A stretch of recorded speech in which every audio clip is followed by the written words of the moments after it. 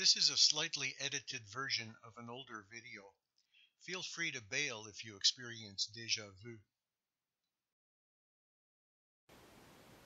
Hello and welcome to my shop. My name is George and I'm coming to you from Chelsea, Quebec. This is my first video of 2017, so Happy New Year to folks. It's my 9th video overall. If you're new to this channel, if this is the first time you're seeing me, I'll just take a moment to mention that my strongest contribution to woodworking was in my very first video, the one on finger joint jigs. So I'll encourage you to go take a look at that. If you're an existing subscriber, well, welcome back. You'll recognize today's fare as the usual magazine format. So there's going to be a shop tip, there's going to be my favorite tool of the month, a very modest construction article on making a shop tool, and a tool that I was able to slap together thanks to 3D printing. Really very short segment on that. So my shop tip of the month concerns the peanut butter jar, and I'm sure just about all of you have discovered its benefits. They're great for storage, they are lightweight, they're clear so that you can see right away what's in them. They're not made of glass, so they're virtually unbreakable, and they have wide mouths so you can put large items in here and even reach in with your whole hand to retrieve them. Perhaps fewer of you have discovered that you can put a couple of screws through the top and screw these things to the underside of a shelf. So not only have them on top of the shelf, but also screw them on underneath and get even more storage space. Here's something that I think even fewer of you have thought to do.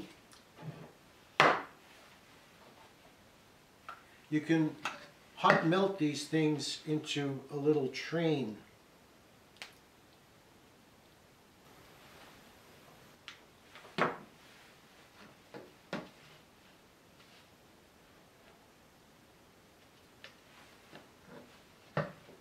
And you might ask yourself, why would I want to do that?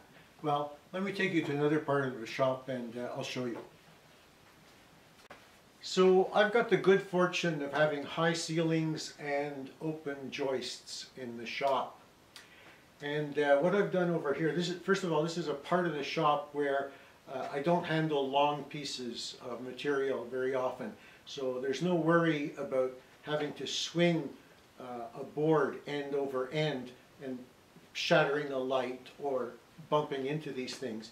But what I have is one of my little trains, my little chains of peanut butter jars with the uppermost lid screwed to the subfloor. And when I need something that's in these jars, I can pull the whole thing down, open up the jar that I need to retrieve the object, and then screw it back into the ceiling. Now, the trick to making this work is to have all the lower jars relatively snug and the uppermost one just loosely screwed into the top. So when you undo it, it always comes down with the whole chain. You don't have to get up on a ladder to restore it. Anyhow, this is not the shop tip that I'm most proud of, but maybe it'll have some resonance with somebody out there, so enjoy.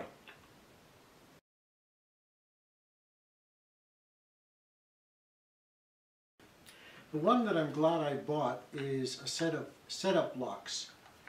The setup blocks are metallic blocks. I guess a machinist will recognize this as a 1, 2, 3 because of its dimensions, 1 inch by 2 inches by 3 inches.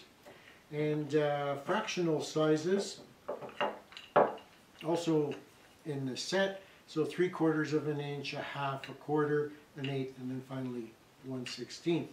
And what you can do with these setup blocks is stack them or use them individually in order to mark off any dimension from 1/16 of an inch through to a little bit more than 4.5 inches in 1/16 of an inch increments. So you can stack them and get 1/16 of an inch resolution with them. So say for example you wanted to bore a hole 3/4 of an inch from the edge and the end. So I've got my 3/4 of an inch setup block over here. I'll set up a fence with the 1, 2, 3 and draw a line like this, and then set another fence over here, and there's my location for a hole that's 3/4 of an inch away from the edge and away from the end of the board. I use this every day. It came in a little plastic case, and eventually I got tired of opening and closing the plastic case, so I made a little stand for it using the spalted maple that I talked about in an earlier video. This is the spalted maple that also had that infestation of winged ant. Yeah, it's a pretty little thing, but yeah, that's it. I use it every day. I got tired of opening and closing the little plastic case, so I got rid of the plastic case and just made a little stand for fast access to this thing. This one comes from Lee Valley. Rockler makes a similar thing. You can even make your own if you want to. If you're happy with how you can use a table saw to cut rectangular blocks and get the dimensions right, then you can just make some wooden examples of this and then use that. The tool that I'm glad I made, got the inspiration for it, well, got the whole idea for it from Serge. And what he showed is basically this in a slightly different version. This is a modification of it. What this is, it started life off as a block of maple. And into this block of maple, I cut 8 different rabbets. So these rabbets, they all have the same depth in this dimension, but they vary in how far away they are from the edge. So on one side, the rabbets are 1/16 of an inch, then 1/8 of an inch, 3/16, and then finally 1/4. In other words, 4 rabbets starting at 1/16 of an inch and growing by 1/16 of an inch. Now that brings me to 1/4 of an inch. On the other side, I wanted the growth to be by 1/8 of an inch. So I have 1/4 already on one side. So on this side, I have 3/8, 1/2, 5/8, and finally 3/4 of an inch. It's hard counting an imperial, isn't it? And then I've gone and marked the rabbets for what they are.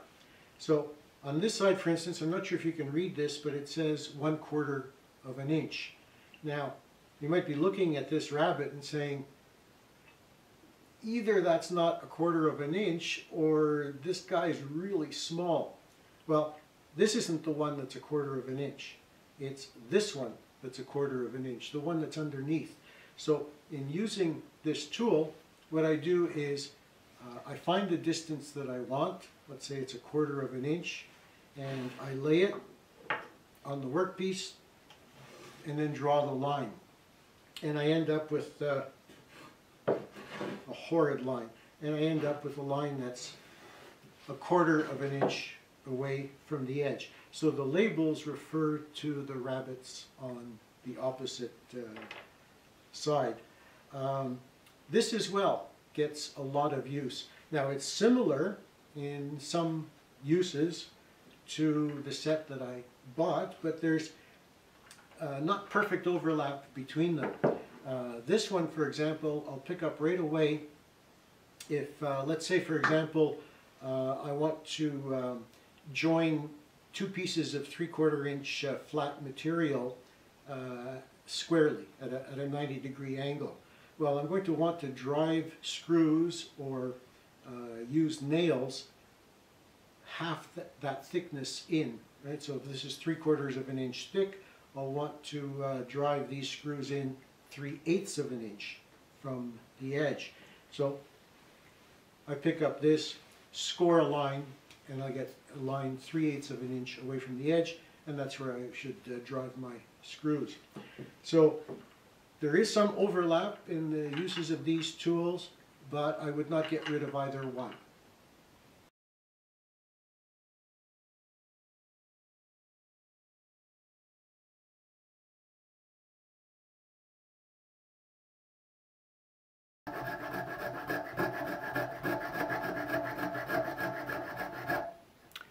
This month's contribution from 3D printing serves in the context of doing some coping. I have a curved line over here and I'm trying to follow it, but I'm also kicking up sawdust in front of the blade, and I'm occluding the line. I can't see it. Now, anyone who's used a scroll saw knows that they have little puffers that are attached and they blow the sawdust away from the work area. The 3D printing, I put the 3D printing to work in making this. So the 3D printer made the shroud for a fan. Now I pulled this fan out of a graphics card, an old graphics card that I don't use anymore, and I have it set up to attach a 9-volt battery.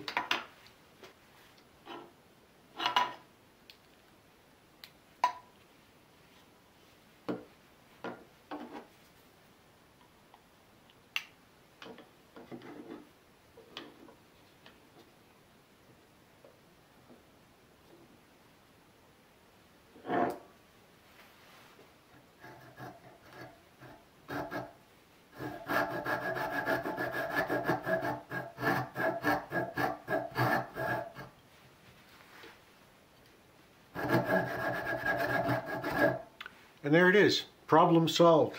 I've got the little fan blowing the dust away as I work and follow the line. So, a quick and dirty little shop tool brought to you by 3D printing.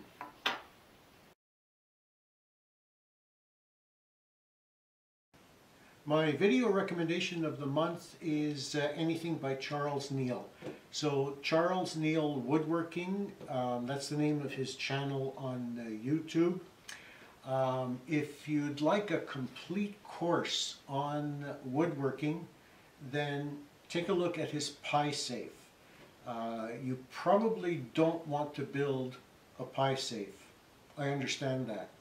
But his videos on building a pie safe, it's a 26 video series, each of them about 1/2 hour long, and he takes you through all the steps involved in building the pie safe, but they generalize to building any sort of cabinetry. So he takes you through everything from dimensioning raw lumber through to repairing blunders, joinery, finishing, you name it. It's all there. I watched these videos back in 2011 and they still are among my favorite all-time YouTube videos. So Charles Neal Woodworking. You can see where to go right down here. So what's going to be coming off my bench in the next little while is a second version of this LED lamp. I put this lamp together a few years ago. In the time since, light emitting diodes emit more light, batteries have more capacity, power supplies have more versatility. There's good reason to build a second version that'll produce stronger task lighting. So I'll put these videos out as a series. It might run a few months in length. But I'll leave nothing out. I'll talk about the electronics, I'll talk about the bent lamination, I'll go through all the construction details in making a second version of this LED lamp. Okay, so that's it for George's Woodshop for January 2017. Let me remind you once again, celebrate your passion, but share it.